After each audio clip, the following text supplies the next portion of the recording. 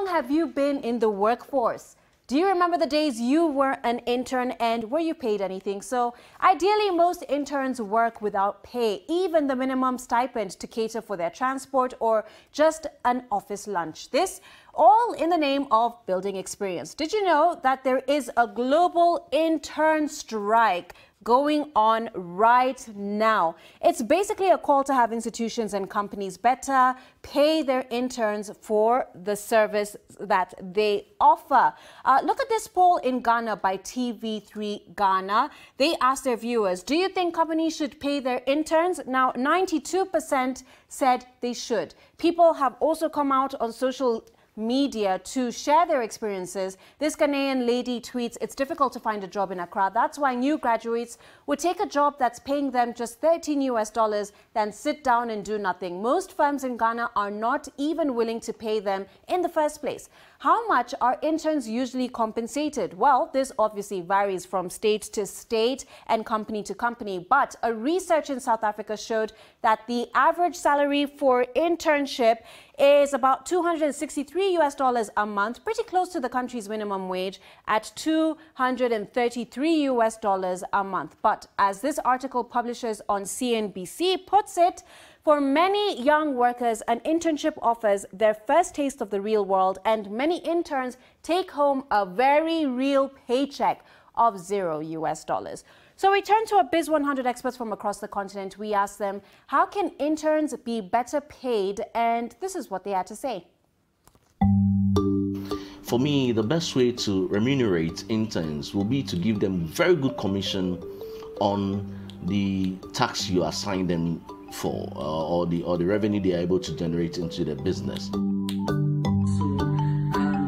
interns, especially those who have worked up to 6 months in the company, and maybe they work up to 40 hours every week, I think, aside paying them salaries and stipends, and the case may be, they should be entitled to company's benefit to a large extent, such as health insurance, incentives, maybe some time off work.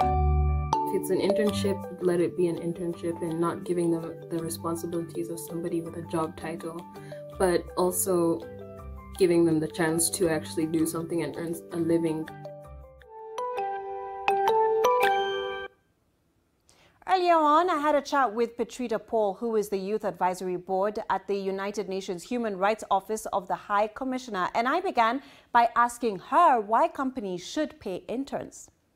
I actually think companies should pay for internships because it's labor, it's a job role. It's a job role like any other opportunity. And you have actually interns who are offering their workforce to actually be able to contribute to the company's growth. What's an appropriate amount for interns, if anything at all? There's no specific appropriate amount for an internship, as long as it's a paid internship, because ideally we have a lot of companies with different policies per se. Some might pay interns $500, but some might not. I've seen you in the front lines of a campaign to pay your interns. Tell us more about this initiative and what you hope to accomplish out of it. So the Pay Your Interns hashtag actually evolved from the Fair Internship Initiative. Part of the global intern strikes for 2022, we are actually calling on different policymakers to actually take into account that it's high time for interns to be paid and not to exploit interns in terms of using their labor force. Most interns don't even get stipend or even a small amount facilitates their transport or meals at the workplaces. So I think the hashtag is it's actually a collective effort where everyone has taken up on board to ensure that interns are paid and their rights are held to account.